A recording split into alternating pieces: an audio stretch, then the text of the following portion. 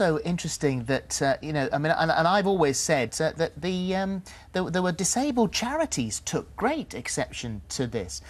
Say that, or did the paper? My Twitters are actually writing articles these days. This is in the Mail today, and so this is all based. Definitely not someone who works 9 to 5. She is busier than ever and about to embark on a worldwide tour. Stephen Mulhern met her yesterday.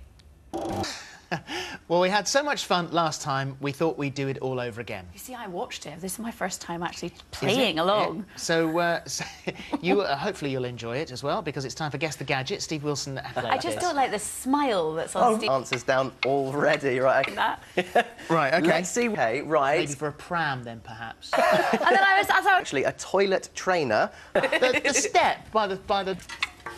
You've still got 5 seconds. Right. Well, I don't know whether I do, because you're pregnant and then you put that on and it... Or is it only the bump that can hear it? There are headphones for Mum. Well done, Mr. Schofield. Done. You're good. OK, well, right. That's the only one I've got right in 2 weeks. OK. OK, let's roll on now.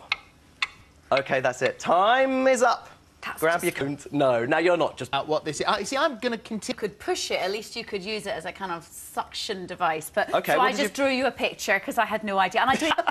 That's a lovely picture. You were right about the sun. Time. Oh, we've got loads more, but there's more on the website anyway. Well, I think we should just do this all morning. I'm game. For the babies comes the passion, and we have an inferno of passion for you in the form of Tango Fire. That's coming up. That's a little Nashville firecracker. It's amazing how many people are saying of that gadget, the mucus sucker, snot sucker.